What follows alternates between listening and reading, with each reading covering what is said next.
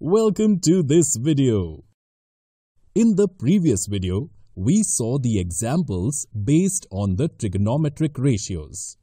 In this video, we will highlight some misconceptions related to these.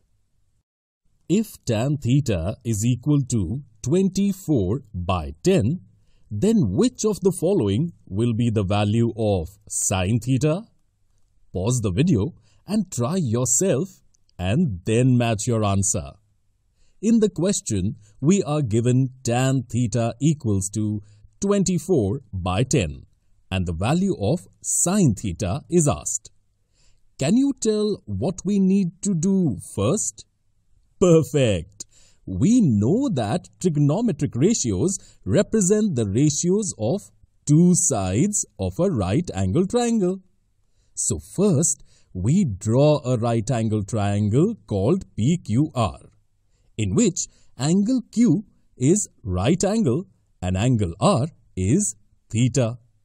We know that the trigonometric ratio tan of the angle theta is equal to the ratio of opposite side to the adjacent side of the angle. In this triangle PQR, PQ is the opposite side and RQ is the adjacent side of the angle, which we can also write in this way, where x is a positive number. Can we now find the value of sin theta? Absolutely not. To find the value of sin theta, we will also need to measure the hypotenuse of the right-angled triangle, that is, the side RP. We can calculate the value of side RP with the help of Pythagoras theorem, which is 26x units. We know that the value of sine of the angle is equal to the ratio of opposite side of the angle to the hypotenuse of the triangle, which gives us PQ upon RP. Putting the value of PQ and RP, we get sin theta equals to 24/26.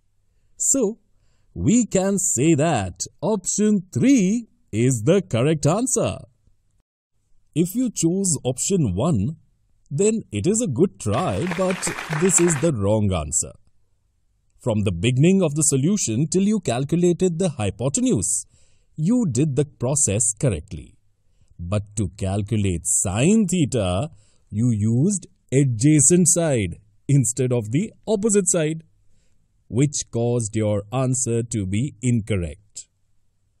If you chose option 2, then it is a good try, but this is also the wrong answer.